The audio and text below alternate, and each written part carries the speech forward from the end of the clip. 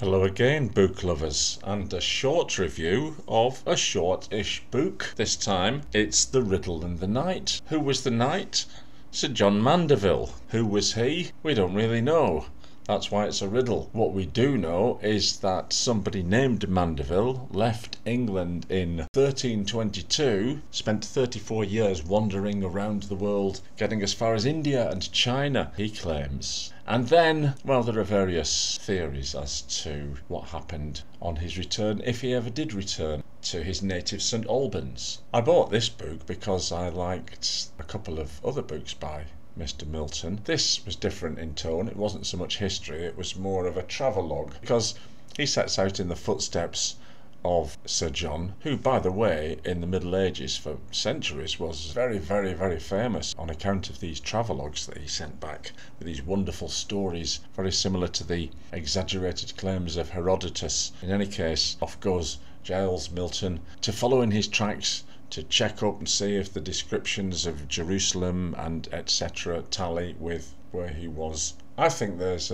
enough for a book half the size here, so it's sort of padded out with the stories of how he took the ferry to so-and-so island to speak with so-and-so monks. That really isn't my cup of tea. I have enjoyed books by Bruce Chatwin and Paul Theroux, but I would prefer the pure history. Of course, there isn't a pure history here. That is what we're trying to establish. Well written, as you would expect. I don't want to speak too dismissively of it. It is a slight thing, padded out with some of the nice old woodcut type engravings of these people with one large leg, which they use to shade themselves with at night, or people with no mouths except a small hole, people with dogs' heads, all the usual. And it does immerse you a little bit into the age of the Crusaders and religious mystics.